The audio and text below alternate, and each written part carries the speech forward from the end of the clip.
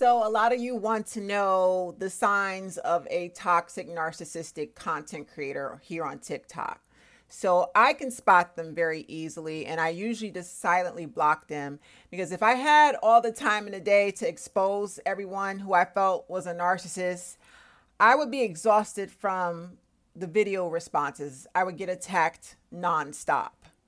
So what I do is silently block, okay? Unless somebody outright comes for me, I'll step out and say something. But 9 times out of 10, if I feel it's not worth it, I just don't respond. I just silently block and I move on. But I'm here to help y'all, raise your discernment.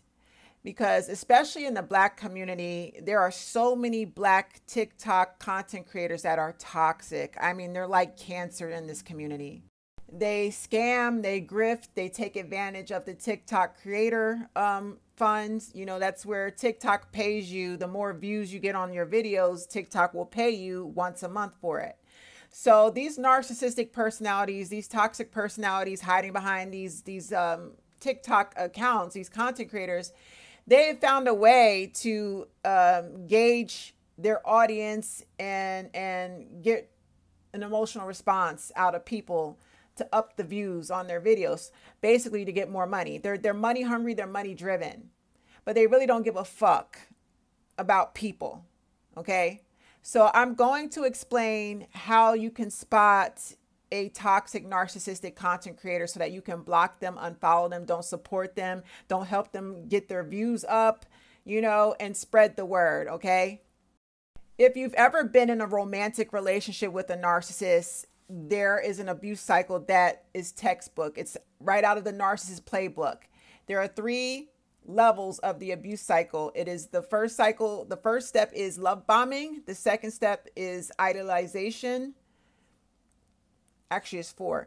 Love bomb, idealization, devaluation, and then discard. So basically, if you've been in a relationship with a narcissist romantically, they have to love bomb you. The love bombing is to get you to fall in love with them and to drop your guard and to trust in that individual. You open yourself up, you become vulnerable after the narcissist love bombs you, buys you gifts, gives you lots and lots of sex, love, affection. You get to meet the family, all types of wonderful lovey-dovey stuff. But love bombing is an abuse tactic. It's not genuine. The narcissist has to put you up on a pedestal before kicking you off. So that's what the love bombing is for, okay?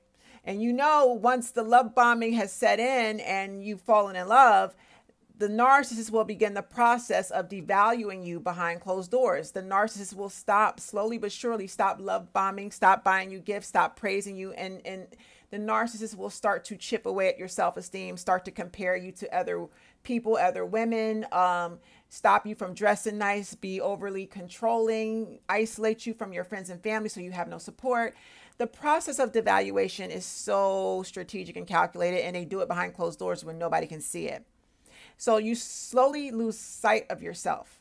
So that's how I identify narcissists in a romantic relationship. You have to watch for the switch up. They always switch up. And where women fuck up, women stay longer because they're trauma bonded.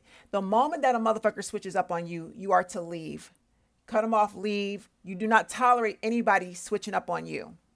So how does this relate to toxic content creators here on TikTok? Well, it's the same thing, okay? What these narcissistic TikTok content creators will do is they mix truth with toxicity in order to build their audience. They are passive aggressive, okay? So Kevin Samuels did it. A lot of narcissists do it on here. They all do it. Now, me and my content, I've been doing this for a long time. I started my YouTube channel like 7 years ago. Spiritual Whistleblower, it has remained consistent. You'll never see me switch up. You'll never see me not talk about narcissistic abuse. You'll also see me living my life. I try to post examples of self-care. You can stay single and happy and enjoy your hobbies. I post my hobbies. I post me living and enjoying my life as a single woman. So I don't just talk the talk. I walk the walk and I share with my audience. I'm extremely transparent. So narcissists are not, they're not consistent with their content.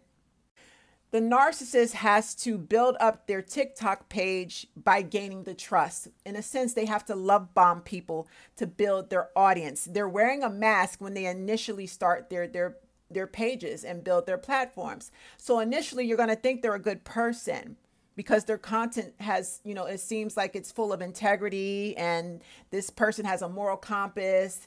They're all good. This is how the narcissist attracts good people to their content.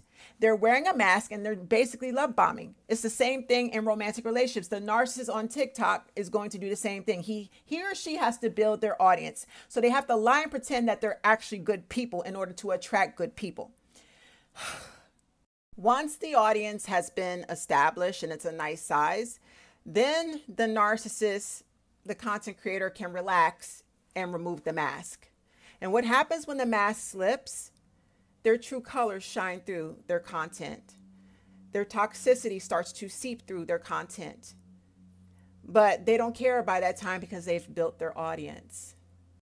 You gotta look for the switch up, okay? A narcissistic content creator, their vibes, their energy, their demeanor switches up once they feel they've established a big audience. And at that point, they don't care about the toxicity because they're getting paid. You've helped them get money from TikTok now. Their audience has been established. So you got to remember with a narcissist, they cannot consistently be good people.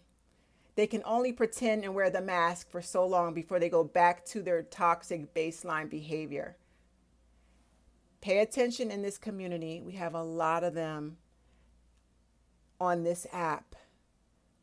And their toxicity will bleed through their content if you pay attention. It's not hard, y'all. Y'all have a blessed day. I hope I've helped you raise your discernment.